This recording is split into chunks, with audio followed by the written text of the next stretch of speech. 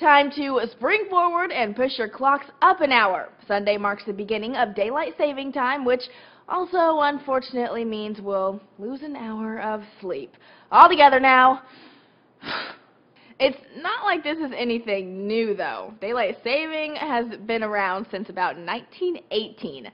Nonetheless, it's still something to complain about and apparently something to beware of, too. A researcher from the University of Washington told USA Today Sleepy Monday should be more like Risky Monday. He's documented an increase in workplace injuries and the severity of those injuries, and more cyberloafing, looking at online entertainment websites and so cute kittens instead of working. Other research shows that heart attack rates and car accidents are significantly higher on Sleepy Monday. But it's not just Monday. On Tuesday and Wednesday, there's also an increased risk of injury. When it comes to car accidents, the risk is about 6% higher than normal on the 2 days following the spring forward.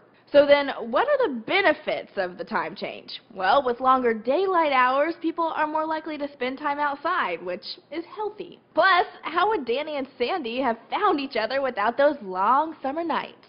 And on the upside, Time points out your body will adjust to the time change, similar to jet lag. But if you're still whining, the president of the American Academy of Sleep Medicine basically told the magazine, suck it up. 1 hour variation is not a big deal. It's not a major factor if you have healthy sleep habits. You have enough physiological reserve to make the adjustment. And the best tip to prepare? Simple.